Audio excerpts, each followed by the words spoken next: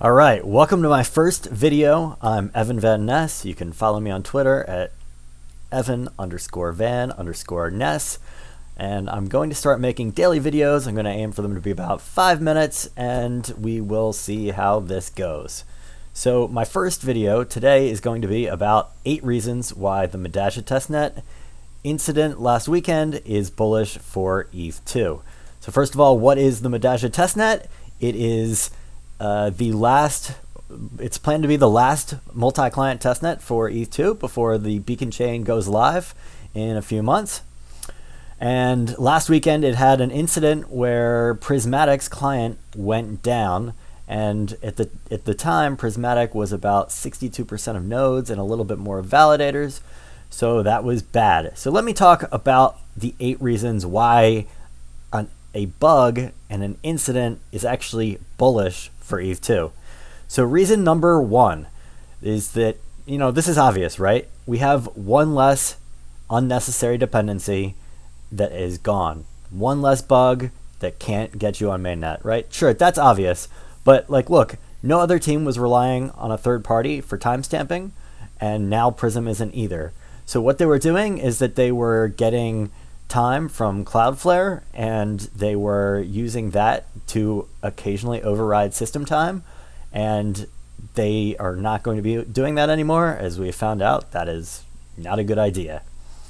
So number 2, despite over 70% of the validators immediately vanishing from the network, Medalla never died, right? I mean, that's pretty crazy. At some point, because of the way it happened, and Prismatic issued some updates, there was something like 80% of the validators were DOSing the chain, like denial of service, just sending bad data, bad blocks, bad attestations, and yet the chain kept going. It didn't die. Now, it didn't finalize, but I mean, this is a catastrophic event, and yet the chain kept going.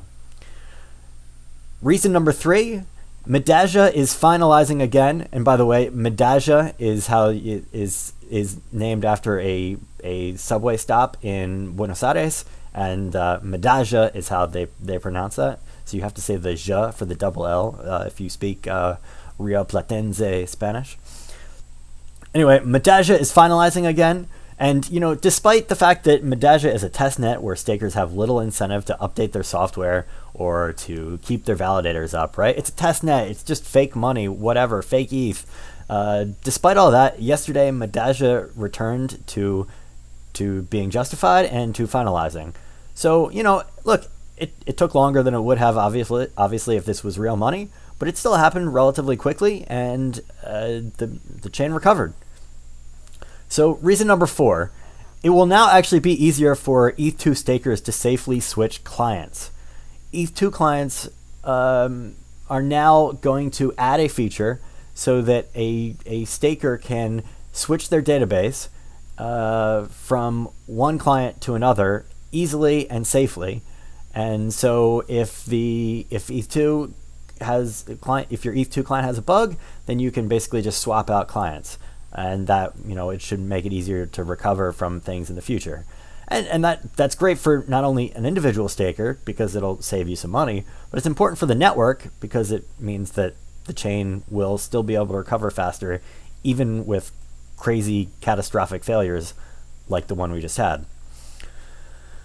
So number 5, this underscored just how important client diversity is. So client diversity is the idea that you have a bunch of different clients, and a client is just an implementation of the Ethereum 2 spec or idea, really.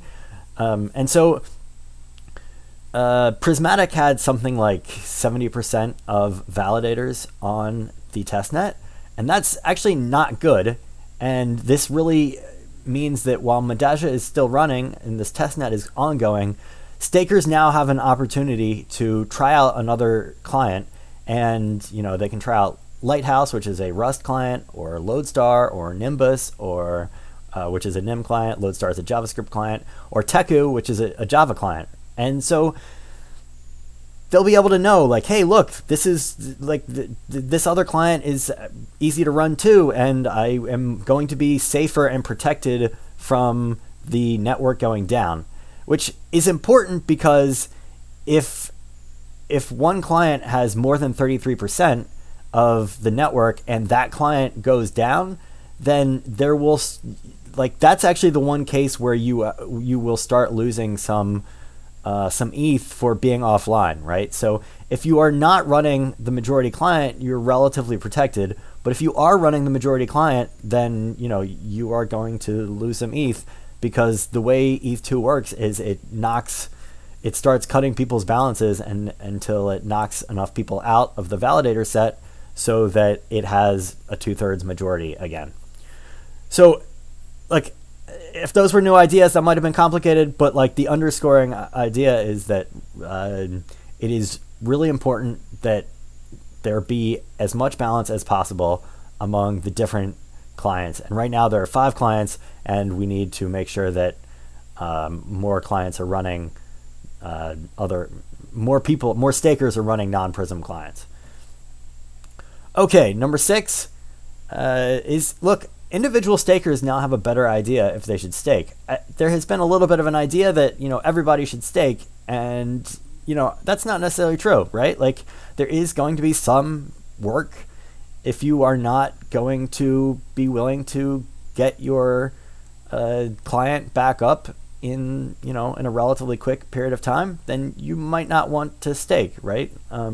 You got to realize that Eth2 is likely to have pretty good staking returns when it goes live, but there are commensurate risks. And the reason I say it's likely to have good staking returns is that the less people stake, the higher the returns are, and then the more people stake, the less the returns are.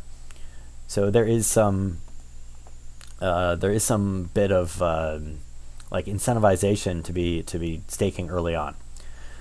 All right, reason number 7. Client teams are now better prepared if this happens on mainnet. So all of these client teams got to practice what happens when there is a big problem on the network.